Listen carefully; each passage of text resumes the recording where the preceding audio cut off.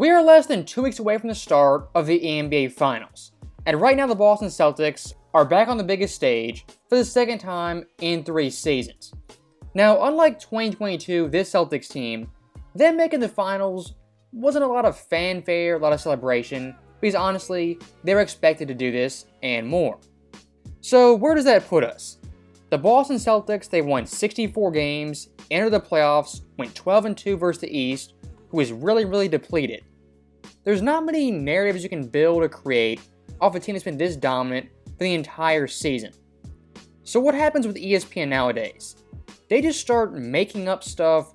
Tatum somehow doesn't like Brown, he's jealous. They pin these two superstars against each other. A lot of chatter online yesterday, to whatever degree this is important and relevant, about Jayson Tatum's reaction. When Jaylen Brown wins that award, and the moment that it happens, the rest of the team just goes crazy. And you were talking about it in our meeting earlier this morning. They all were so genuinely, look at them, they're all so genuinely excited for him. And you did not seem to think that it was mirrored in Jayson Tatum. I get it, ESPN's the bottom of the barrel for sports coverage, but this right here is like middle school girl level stuff. This right here isn't even basketball, isn't even sports analysis, it's just a glorified TMZ. And the funny thing is, Tatum, they highlight his face, and he's clearly happy for Jaylen and celebrating him winning the East MVP. So you're not going to gaslight me in real time when Tatum is clearly happy for him and say he's not, and he's jealous of Brown. And here's the worst thing of all. Jaylen and Jayson collectively combined for 60 points per game in this year's conference finals. One of only a handful of duos to ever do this in league history. If this was any other tandem 10 years ago, 5 years ago, heck, even 30 years ago, we wouldn't be talking about if they can play together, they can complement each other.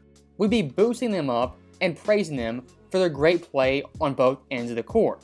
But for some odd reason with Tatum and Brown, we've got to gaslight the audience that these guys don't like each other and are somehow jealous of each other's success. And if you've followed Boston for a long time in the Jayson-Jaylen era, really the media since 2020 have been trying to break these two guys up at every single turn. I mean, back in 2021, when Boston was a 500 team, the roster was in shambles. People were demanding this duo get broken up on the spot. And even last year after Game 7 versus the Heat, when they lost at home, people were saying split this duo up, they won't work, and they won't be successful going forward. Slick, here's my first thought. Thought about this morning for a long time. You have to break up the duo of Jayson Tatum and Jaylen Brown. So you think it's time to blow up the Jays. Why? It is because look, it's not a lot of high-fiving. It's not a lot of chest bumping. When one is having success, the other one is not. And that's how it is. So as bad as we all would like to see it work, they can't coexist. To me, that's ultimately what the Boston Celtics are missing. They have tremendous talent, and you have these two all-NBA players.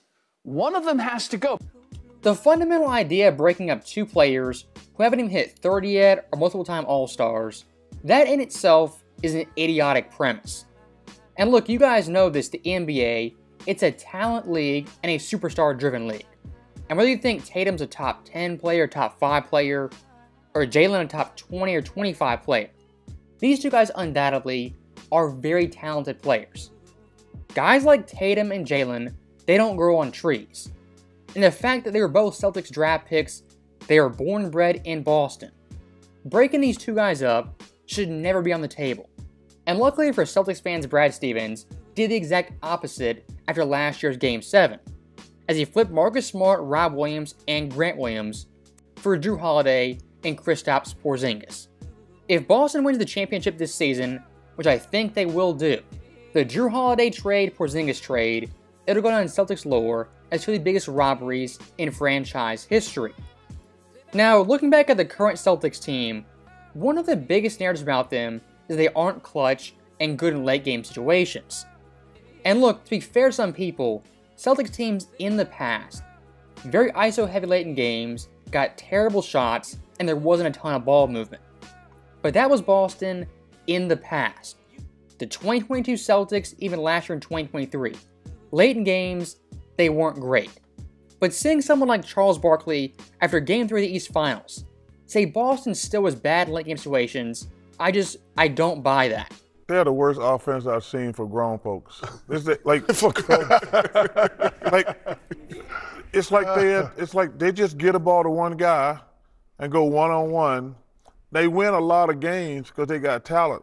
But it's like what are they doing? It's like, here, Jayson, you get to the top of the key, go one-on-one, shoot a step back three. Jalen, you go back there, you make a move. Everybody just stands around. It's frustrating.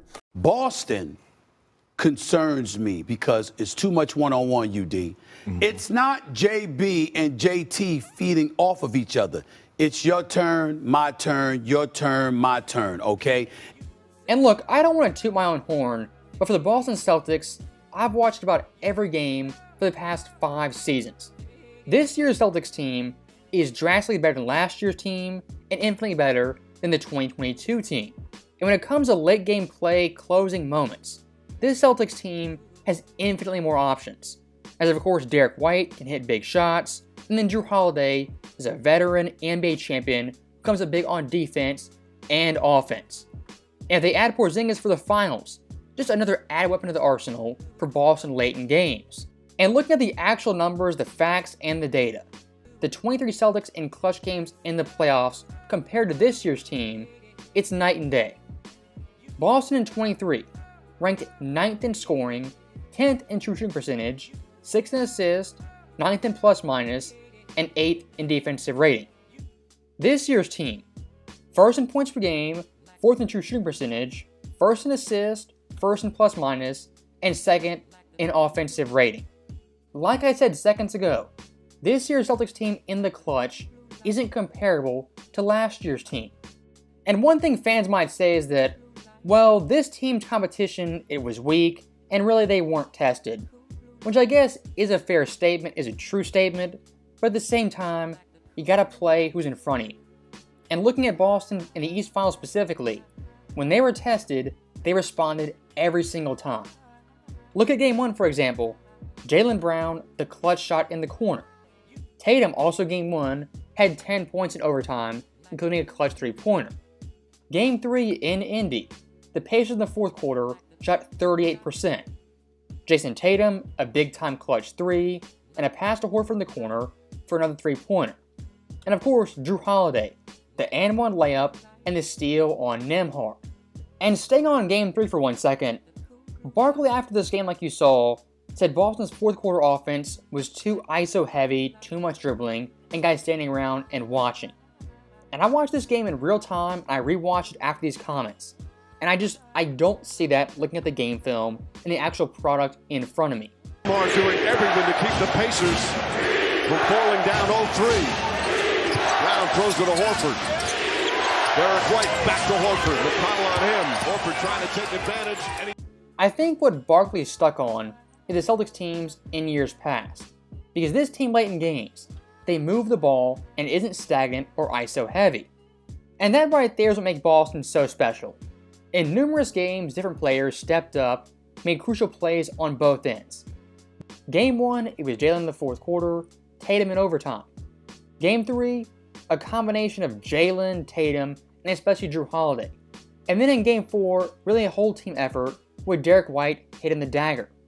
If you put the 22 Celtics, the 23 Celtics, in all 3 of those ball games, I'd say for sure they dropped 1 game and probably 2. But this year's team, something's different about them. They're resilient. They have that attitude, the calluses of past playoff failures. And one last thing I do want to touch on, this Celtics team being so dominant all season long, their losses, their wins, they get nitpicked and scrutinized more than any squad in the NBA and really in recent history. In the games they lost in this year's postseason, what's the 2 common themes? Miami in Game 2 versus Boston in the second half, they made 10 3-pointers. Cleveland in Game 2, the exact same thing, 10 threes in the second half. And looking at both Jrue Holiday and Derek White, awful shooting games in both those matchups, as Jrue was 6 of 19 and Derek was 7 of 19. The only way Boston blows this championship is if teams get hot from 3 and guys like Derek, Jrue, and possibly Porzingis don't show up. And if you want to talk the most probable outcomes of the NBA Finals, look, Dallas is talented, Minnesota is talented, but Boston's team on offense and defense is the most versatile team I've seen in recent years, as Derek, Drew, Tatum, Porzingis, Brown can all go for 20 points or more on any given night. And really all their players except for Horford and Porzingis can switch 1 through 5 and any pick and roll. The odds of a team out of the West beating the Celtics squad 4 times in 7 games, I don't see it. Could Boston choke? Could I get proven wrong? Hey, crazier things have happened. But if I had to bet on it, Boston, they're not going to lose 4 times in 7 games, and they're going to be your champions for the 2024 season. So, as always, thank you guys for watching. Hope you enjoyed it. I'll see you next time.